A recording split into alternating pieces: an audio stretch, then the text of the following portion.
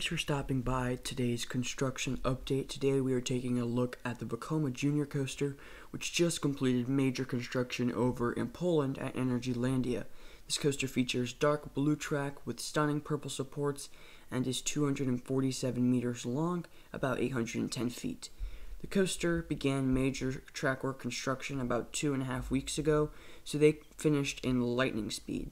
This coaster is located in the very corner of the park across from Zadra, their soon-to-be RMC hybrid. The layout is pretty basic. You have a left-hand turn out of the station into a lift that leads you into a slanted drop.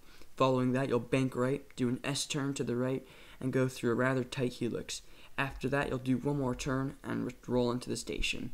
This looks like a fun little family coaster, but I'm left with two questions right now.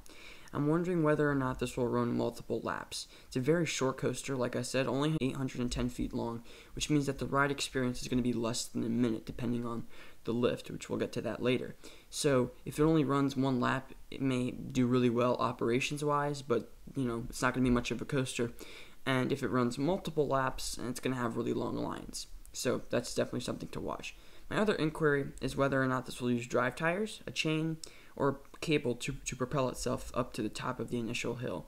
If you look very closely, the lift hill track is much wider and oddly shaped compared to the rest of the coaster.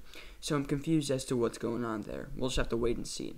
Anyway, that's all that I had for today. Be sure to like, comment, and of course subscribe. I will catch you all next time. Bye guys.